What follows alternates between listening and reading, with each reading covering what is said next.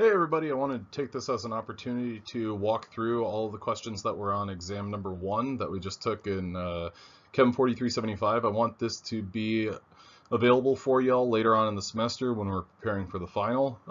But anyway, I just wanted to go through the questions, how they were presented, what were the right answers, what were some of the wrong answers, and why. And how do you actually address these problems in the future. Okay, so hang tight. The first question here is, what is a C3 epimer of allose? Now, a couple of things that you need to do right off the bat is you need to know what allose looks like. And I'm going to draw a linear form of allose. And what allose is a hexose, an aldohexose. So it has 3, 4, 5, 6 carbons. And if we were talking about D-allose, L-allose, it doesn't really matter. But for the sake of this demonstration, I'm going to show what D-allose is. D-allose is going to have our hydroxide group on our penultimate carbon on the right-hand side. Allose is kind of an easy one to remember, in particular because of all of the hydroxide groups on allose are on the right-hand side of the molecule. So OH at carbon number 2, OH at carbon number 3, and OH at carbon number 4. What this question is asking about specifically is, well, what is the C3 epimer of allose? And to answer that question, you have to know, first of all, where is carbon number 3? And carbon number 3 is right here.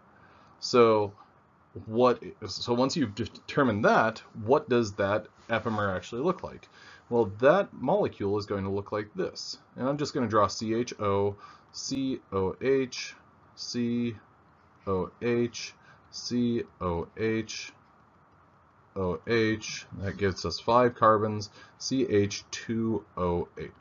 Okay, so there is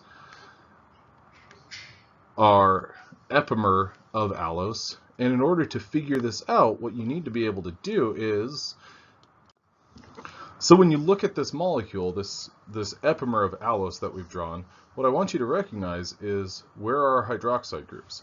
Carbon number 2 is on the right-hand side, carbon number 3 is on the left-hand side, and carbon number 4 is on the right-hand side.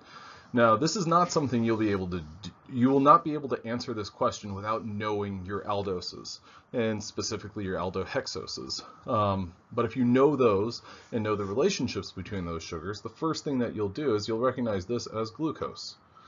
So the correct answer for this question is C, glucose.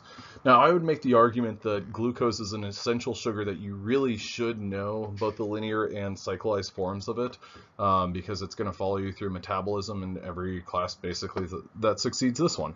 So that's the rough way of answering this one. You have to know it. Okay. Now, this next question is, what is the C2 epimer of xylulose? Now, what I want you to recognize about this is, or what I need you to remember about this is that this is a ketose. So whenever you write this out, carbon number 1, CH2OH, carbon number 2 is your carbonyl group, carbon number 3 is OH on the right-hand side, number 4 is OH on the right-hand side, and carbon number 5 is H2OH. So to complete this molecule, boom, boom. Well, this one is actually not intended to be a trick question, but the purpose is for you to recognize which carbons you're talking about and for what purposes. So this is asking about a C2 epimer of xylulose. Well, carbon 1, 2, 3, 4, 5. Well, carbon number 2. Can we make an epimer of this? So could we put this carbonyl group on the other side? Sure, but that doesn't change the sugar. And so the answer to this question is A. This does not exist. So it doesn't change it into some other sugar or anything like that. The next question asks us, which of the following pairs is interconverted in the process of mutorotation? Now, when you look at these different answer options, glucose, fructose, okay, so answer option A is looking at D-glucose versus D-fructose. B is looking at alpha D-glucose and beta D-glucose. C is D-glucose and L-glucose. D is D-glucose and D-galactose. E is D-allose and D-altrose, and L-altrose, I'm sorry. Now, if you look at answer options A, C, D, and E, well, we're changing some of the sugars. And if you look at and compare answer options C and E, well, those are both a D sugar to an L sugar. So if one of those is right, they both have to be right, which is a good way to discriminate and consider that this is not a good answer. So C and E are out. Now, if you compare D-fructose and D-glucose and D-glucose and D-galactose, well, we're talking about an epimer as well as a different type of sugar. So A is an aldose versus a ketose, and D is looking at an epimer. Well, our question is all about mutorotation. You have to know what that term is. And if you remember what that term is, it gives us a little bit of insight into, well, what does a sugar actually look like? So we've got two forms of glucose, CH2OH, down, up, down.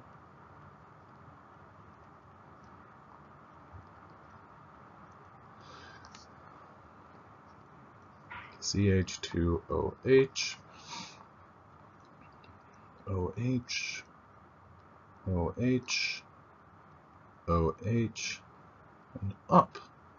Okay, so to evaluate this question, I mean, we've kind of canceled it out that our correct answer is A, alpha and beta D-glucose, but why?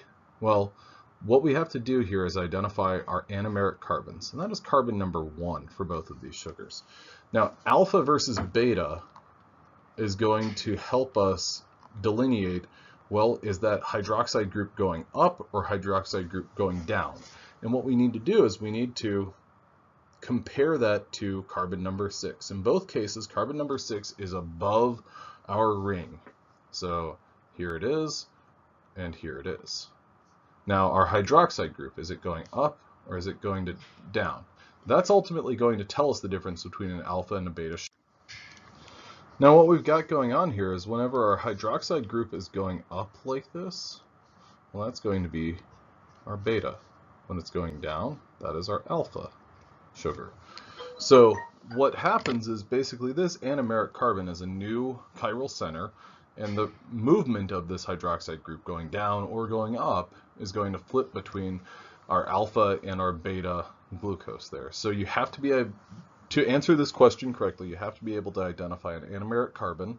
You have to be able to recognize the relative positioning of those hydroxide groups with respect to the ring, as well as respect to carbon number 6 in both cases. So that's how you would answer this question. Now, this question right here pertains to your linear monosaccharides. In a monosaccharide, whether it is the D or L sugar is determined by the A, fifth carbon, B, penultimate carbon, C, last carbon, D, first carbon, or E, it varies from sugar to sugar. Okay, so now our best answer options there. I would say that both answer options C and D are equally right as they are equally wrong. Our fifth carbon, lots of people like this as an answer option because they're accustomed to looking at their aldo hexoses. And so a hexose, a 6-carbon molecule, sure enough, the L versus D designation is determined by carbon number 5.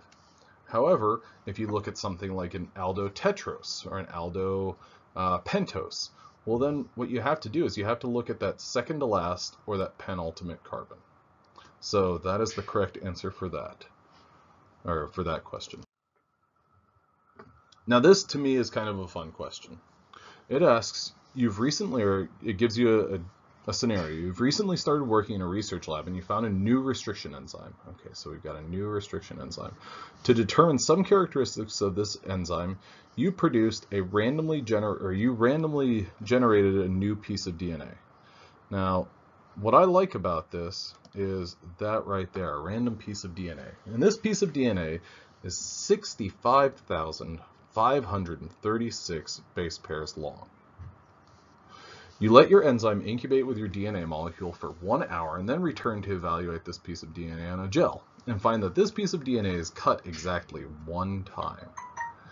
Based on this restriction enzyme cutting at this frequency, what is the length of your restriction enzyme's recognition sequence? So what you should look at is you should look at this as the cutting frequency is once every 65,536 base pairs. Okay, so you cut one time. Now this question is asking, well, how long of a recognition sequence are you going to get that will cut that frequently? And the way that you can answer this question is kind of reverse engineer it. So if we think about generating a random piece of DNA and think about our chances of generating a random piece of DNA that is simply the nucleotide A. Well, there is a 1 in 4 chance that we will do that. Okay, what if we do AT? Well, it's a 1 in 4 chance for the A, and then subsequently 1 in 4 chance for the T. Now ATCG, it's 1 in 4 for the A, 1 in 4 for the T, 1 in 4 chances of getting the C, and 1 in 4 for the G.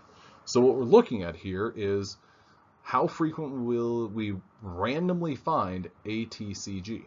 Well, that's 1 in 4 times 1 in 4 is 1 in 16, times 1 in 4 is 1 in 64. And then when you combine the probabilities of all of these, it's 1 in 4 times 1 in 4 times 1 in 4 times 1 in 4, which gets us 1 in 4 times over 64. I'm sorry, 1 in 64 times 1 in 4, which is equal to 1 in 256. Okay, so if we use this logic, basically what we're doing is we're confronting a situation where we need to get to this number right here, 1 in 256. So let's go back to the math that we used to arrive at this 256. So 1 in 4 repeated a total of 8 times. So if we did 1 in 4 to the 6th, that's 1 every 40, 96. 1 in 4 to the 8th, that is 1 every 65, 536. That's what we're looking at right there. So the answer to this question, you have to do the math and the probabilities of finding an A, T, C, G, followed by X, X, X, X. And the answer to that question ultimately ends up as A, 8 base pairs. So our recognition sequence is 8 base pairs long, and we kind of squared that away with this math right here. Okay, on to the next one. Now, this is a little bit related to the previous question, but it can kind of be independent. In order to investigate your restriction enzyme, you decide to evaluate the resulting piece of double-stranded DNA and find that all the hydrogen bonds within your molecule are intact. What does this tell you? Answer option A, and keep in mind this is a restriction enzyme, a restriction endonuclease, so it's going to cut phosphodiester bonds. So your restriction enzyme produces blunt ends. Your restriction enzyme produces sticky ends. Your restriction enzyme has DNA repair capabilities. D, your restriction enzyme is a type 2 restriction enzyme. Okay, so looking at all these different answer options, let's get our definitions. So if this is our starting material and we cut straight through there, if we come up with blunt ends, we have products that look like this, compared to if we have sticky ends, where we have products that look like this. When we talk about sticky ends, we've got these overhangs. Complementary overhangs. Now what's unique about those complementary overhangs is that otherwise we would have hydrogen bonding there between those base pairs. So in terms of A or B, by knowing the definition of sticky ends, we can quickly eliminate that as an answer option, leaving behind only blunt ends as a feasible option. So the other two answer options, your restriction enzyme has DNA repair capabilities. Just in terms of probabilities and best answer options, that's one that you could discriminate on. Your restriction enzyme is a type 2 restriction enzyme. Well, type 1, type 2, and type 3 restriction enzymes, all that they pertain to is recognition sequence and the requirement or the utilization of ATP in that reaction. Okay, now, so this question, the 3 temperature steps of PCR, which are cycled over and over again, are carried out at different temperatures, 98 degrees followed by 55 and followed by 72 degrees. Of these 3 steps, at which temperature is the new piece of DNA actually synthesized? Okay, so in order to do this question, you have to know what's taking place at each subsequent step. So at 98 degrees, we have the denaturation or the separation step. So we have a double-stranded piece of DNA that we separate into 2 individual single strands. At 55 degrees, we have the annealing step, the annealing or hybridization, at which point we have a primer bind to each of our 2 strands of DNA. Then finally, our 3rd step is polymerization. At this step, our DNA polymerase is going to bind to our double-stranded pieces of DNA and begin synthesizing our new strands. So the answer to this question is C, 72 degrees. Okay, so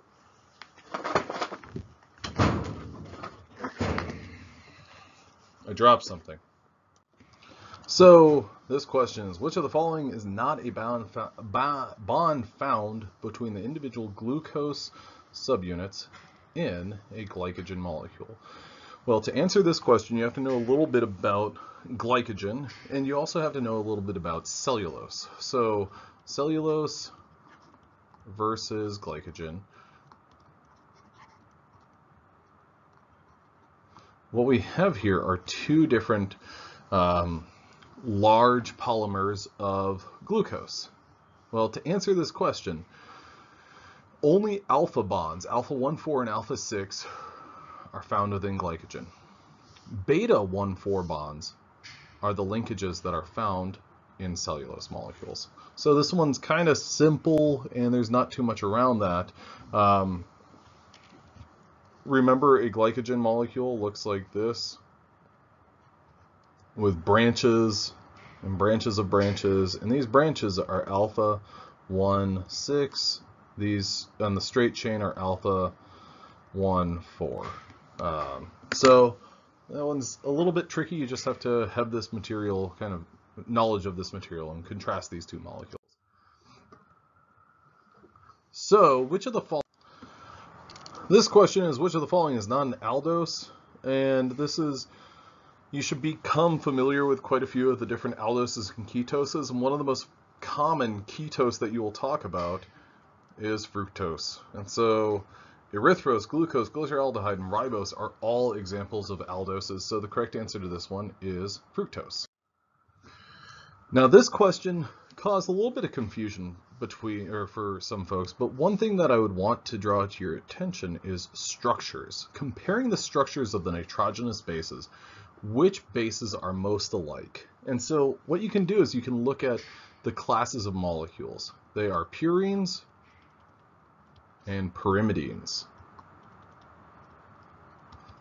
Now your purines are A and G, and your pyrimidines are C, T, and U.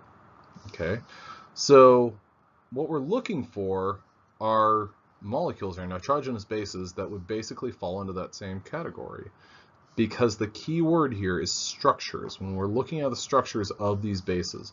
And so the answer is C, A, and G. And one way you could think about that is eggs are pure. There are any number of other mnemonics and devices like that to memorize these or learn these, but that's one that sticks in my mind because, I don't know, Texas A&M and everything like that. Okay, next up is dideoxyribonucleotide chain termination is a method of. Okay, so what is this dideoxy? Whenever you see deoxyribonucleotides, what you should think about is DNA. This is a molecule where you do not have a 2', so no 2' OH group. When you see dideoxy, Well, then you should think there is no 2' OH group and no 3' OH group. So what that means is you have a sugar that has no 2' or 3' OH group. And one thing that should come to mind is anytime that you're talking about synthesizing a piece of DNA, you need that 3' OH group for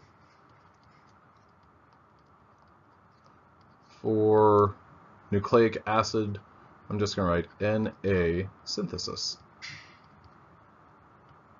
Because we have those phosphodiester bonds that connect the 3' carbon to the 5' carbon. And so this is a particularly unique circumstance where you have no 2' or no 3' OH group. And what this all relates back to is sequencing of DNA. This is the chain terminator reaction, where you have basically a reaction halted anytime there is a molecule that has no 3' OH group introduced. Between the sugars of DNA and RNA, what type of bond holds the molecule together? Okay, so this question asks specifically about the sugars. It goes on between DNA and RNA. Now, one clue that you can take away from this is RNA, generally, RNA is single-stranded RNA, okay? DNA is double-stranded DNA. So what this is talking about is what is the bond that holds each of those sugars together? And to answer that question, well, are we using hydrogen bonds? No, we're not. Hydrogen bonds hold the nitrogenous bases together. Glycosidic linkages, well, those hold sugars together, but not necessarily in this case, because what we have between them is a phosphate group. So that takes glycosidic linkages and N-glycosidic linkages off the table, leaving us with nothing but phosphodiester linkages or phosphodiester bonds.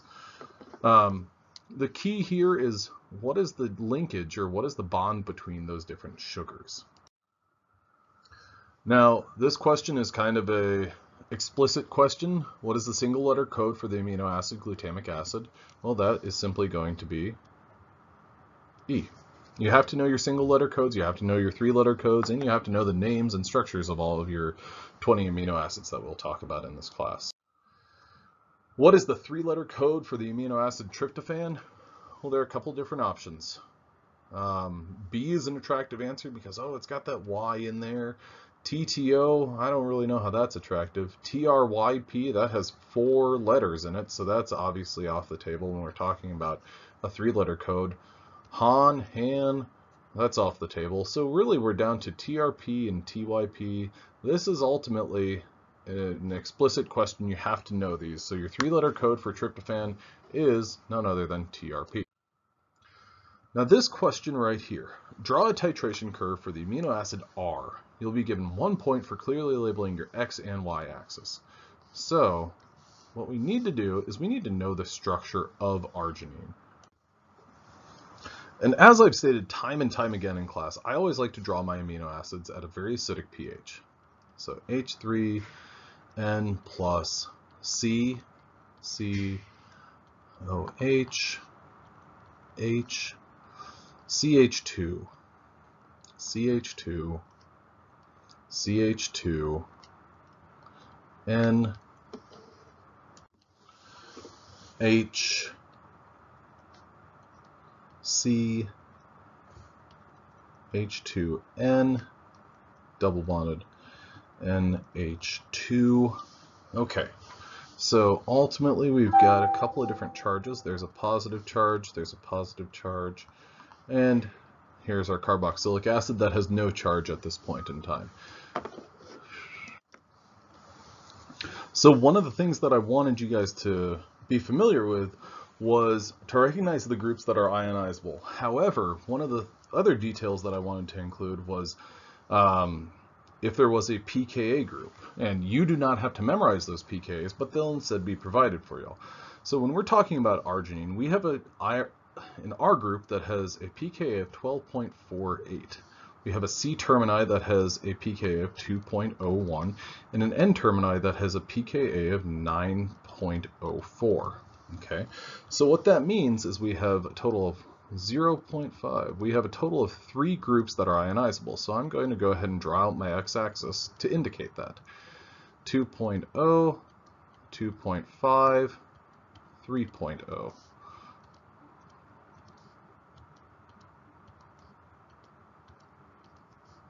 One, two, three, 4, 5, 6, 7, 8, 9, 10, 11, 12, 13, and 14. I guess we can get it all the way up there.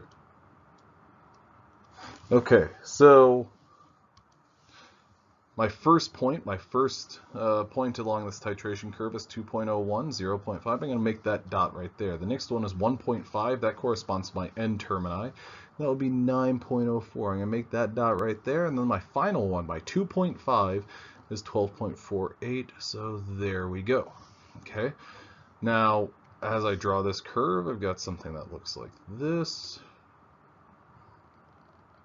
Increase along that 1.0, increase along that 2.0, and then increase along 3.0.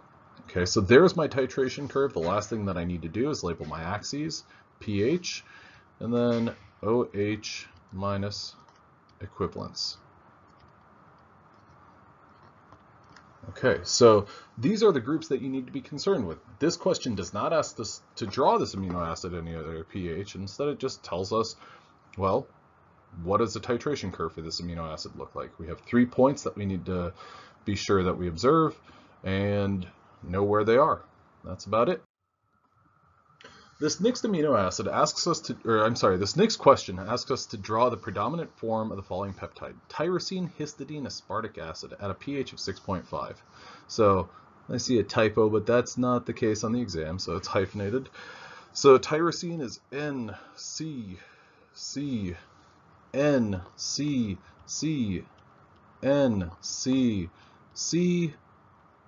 Let's go ahead and fill this in at our proper pH. Fill in our alpha carbons as well as our peptide bonds. H3 plus. I'm going to go ahead and draw this at a acidic pH, and then I'll make modifications as needed. CH2 dash tyrosine. We've got that hydroxide group on the end. Histidine, what we're going to do there, the histidine, we've got to draw CH2, and we got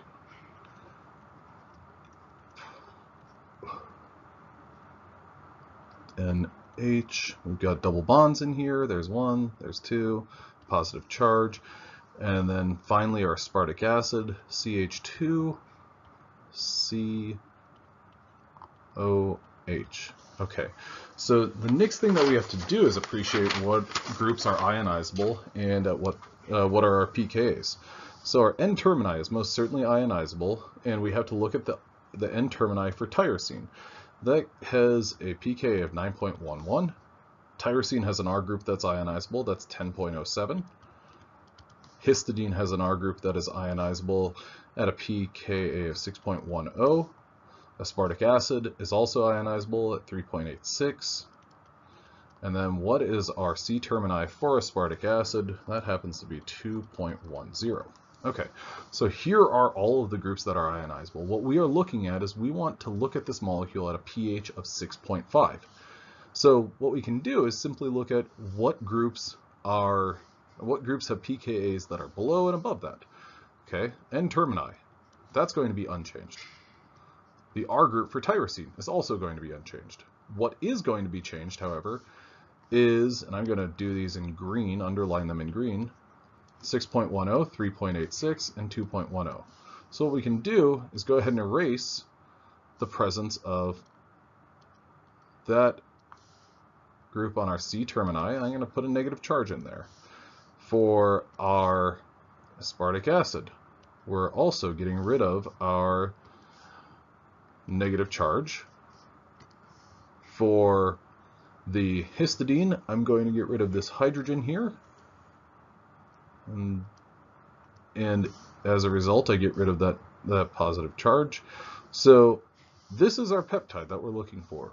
What is the overall charge? It's not asked for on this question. We're also not asked for a titration curve or anything like that, but what is the overall charge of this molecule? C-termini has a -1 charge. The aspartic acid has a -1 charge. Histidine has no charge. Tyrosine has no charge. The N-termini of tyrosine has a +1 charge. So the overall charge of this, and once again, this is not asked for on the question, but the overall charge of this molecule is -1. We have two different groups that are negatively charged, two groups that are no charge, and one group that is positively charged. So the positive one cancels out one of the negative ones, and there you have it. So these questions right here, I need to scribble out the numbering there because that's not accurate for our exam. This is question number 18, this is question 19, and the point totals are also inaccurate. For this question, I accepted any number of different answer options. I'm just going to write a couple of answer options for the next 4 questions, but this question number 18, which pair or pairs of the above molecules are epimeric? So what we're looking for here are simply which ones are epimers. Now if we look at answer option A, well, that is the sugar allose. So what we are looking for is a sugar that has one variation. And if we look A compared to B, well, you've got a couple of different variations, but most directly looking at A and C, those are epimers. These are C3 epimers. And actually, if you remember, we saw a question very similar to this. Which pair or pairs are enantiomers? Now, if you think about what are we looking for when we're looking for what are we looking for when we're looking for enantiomers? Well, we are looking for mirror images. So if we look at one sugar, is there another one in here that can provide an obvious mirror image? Well, A has all the hydroxide groups on one side, and there actually aren't any other sugars in this group that would have that same thing.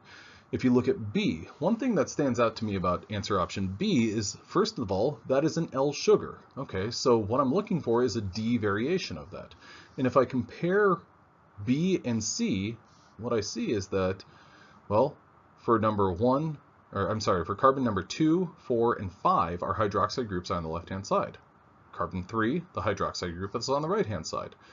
If you look at C, 2, 4, and 5 have hydroxide groups on the right-hand side. Carbon 3 has a hydroxide group on the left-hand side. So B and C are enantiomers. Are these the only epimers and enantiomers among this group? No, but these are 2 examples.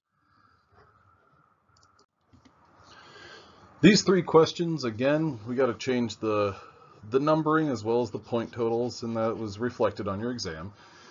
This first question is asking you which molecules contain a peranoside, and the answer to that is actually all 3 of them, A, B, and C. I went ahead and I accepted if you wrote A and B, but the key here is what we're looking for is a pyranose with, well, a glycosidic linkage. Some people wrote A and C, which I accepted because A and C both have pyranosides, but B does as well. And some people only wrote B because I think they were mistaken by this 5-membered ring here. So that's the answer to that question. That was question number 20. 21. Which of the above molecules are reducing sugars? So anytime you're looking for a reducing sugar, you want to look for a free anomeric carbon. So a free anomeric carbon. And so when we look at our anomeric carbons, or look for our anomeric carbons, that's one thing that we have to investigate. So if you look at answer option A, you have a free anomeric carbon right here. Answer option B, okay, when we look for our anomeric carbons, this one right here on our pyranose sugar, that is involved in our glycosidic linkage. If we look at the furanose, that anomeric carbon is also involved in the glycosidic linkage. Some people mistook this for being an anomeric carbon. That is not the anomeric carbon. Then answer option C, we've got the same thing. Here's our anomeric carbon, here's our other anomeric carbon. So C and B are both off the table, and we are left with only answer A as being correct for being reducing sugars, because that has a free anomeric carbon that can react with another sugar so that you can form a longer chain. Which of the following molecules contain at least one alpha anomer? Okay, so when we think about our alpha anomers, so with this last question, question number 22, which of the above molecules contains at least one alpha anomer? What we want to see here is we want to see a sugar that looks like this, CH2OH.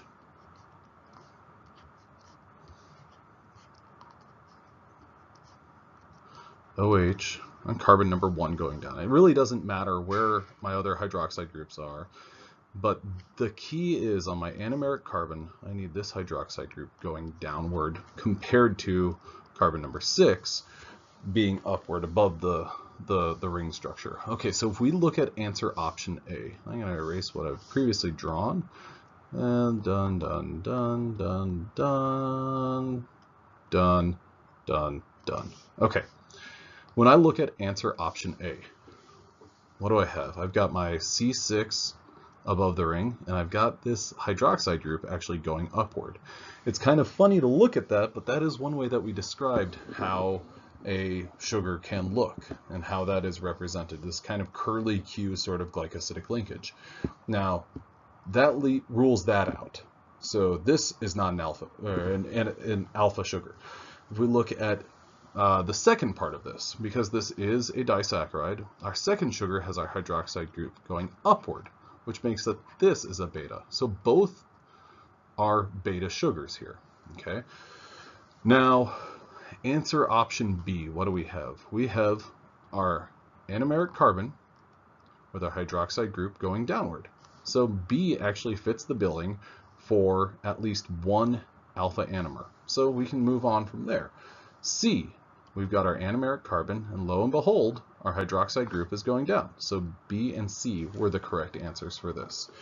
And that pretty much sums up this first exam. The grades were pretty good. There were some that kind of bounced around a little bit, but I'm going to give the exams back, and if you have any questions about the grading, feel free to ask me. But other than that, use this video for consultation and use this video in the future for prepping for the final exam. Thank you very much. I appreciate you watching. Have a good one.